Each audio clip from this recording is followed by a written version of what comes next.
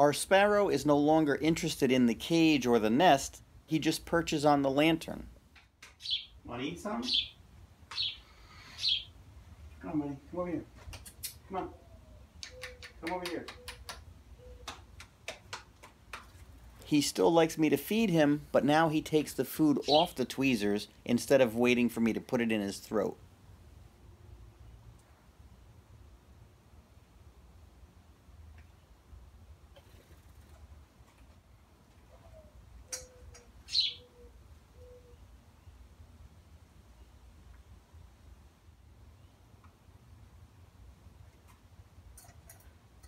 You good?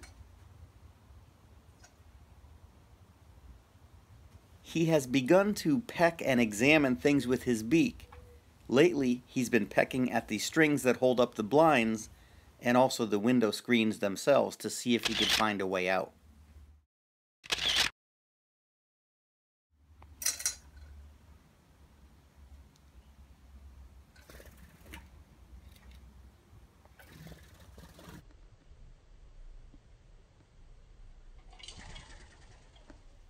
At this point, I've had him for 17 days. Now, when I got him, I think he was about 10 or 12 days old. That means he could be 27 to 30 days old at this point. He's a great flyer. He flies from that lantern, where he is now, up to the blinds. He flies all over the porch. He's a strong flyer. He reacts to the birds outside. In fact, lately, he's trying to find a way out of the screen. He wants out. He wants to be out there. He doesn't eat on his own yet, but he does take the food off the tweezer now. Sparrows are funny. They will keep letting their parents feed them and follow the parents around long after they know how to eat on their own. They like to be fed. So I think he'll be all right out there. It's not an easy decision, but it's beautiful spring weather, and he's flying great, and he wants to be out there. So tomorrow, we're going to give him, you know what I'm saying? Tomorrow is bird freedom for this little guy. What do you think, buddy?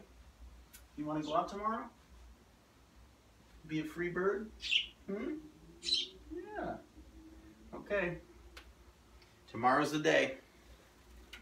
Here's a quick recap of how he looked in the beginning and how he looks now. Come here, look.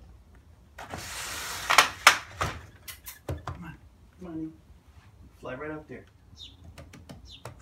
Come on. Hey. Come here.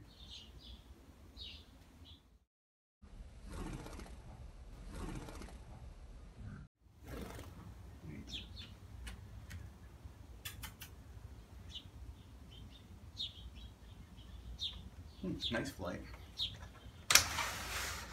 He flew straight up into the trees, strong and fast. He'll be in good company out here because there are lots of sparrows at my feeder all day long, adults and babies alike.